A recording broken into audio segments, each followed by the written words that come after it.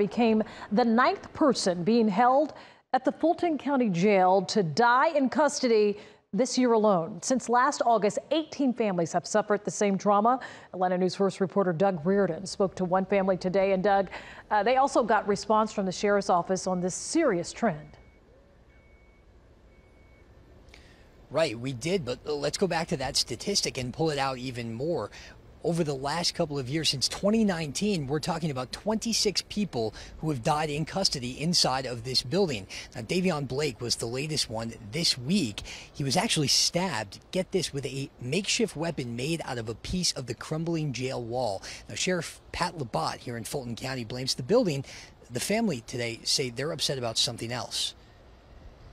It's horrible, and Fulton County needs to do better.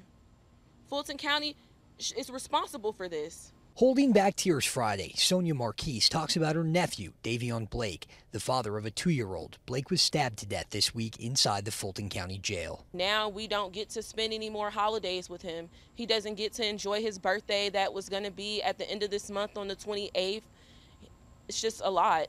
It's just a lot. Blake had been incarcerated since January on minor drug possession and battery charges. His family hoping to finally post his bond this week, but they never got the chance. Everybody deserves to come home. Yes, this is a temporary moment. It shouldn't be the end. Blake was the 9th person in custody to die this year inside the Fulton County Jail. In a statement, Sheriff Pat Labat called the trend gravely concerning, but not surprising, and renewed his calls for a brand new jail facility. I'm not aware of any other county, city, state that is experiencing a rash of deaths and mistreatment and abuse like what's going on in Fulton County right now.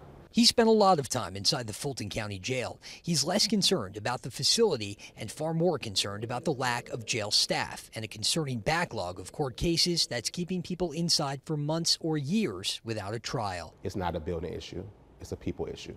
Charles Rambo, a retired lieutenant with the Fulton County Sheriff's Office, supervised the very same floor in the jail where Blake was killed. He too says the blame needs to be shared. It's not just squarely upon the sheriff, but it's also squarely upon the judges and the prosecutors to get these dockets moving towards speedy trials. Whether you got a solid case or not, you cannot keep people inside this jail forever.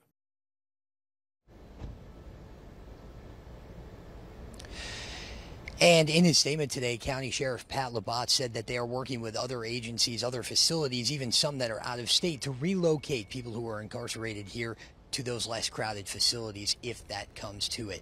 We're live outside the Fulton County Jail. Doug Reardon, Atlanta News First. Thank you, Doug. Right now.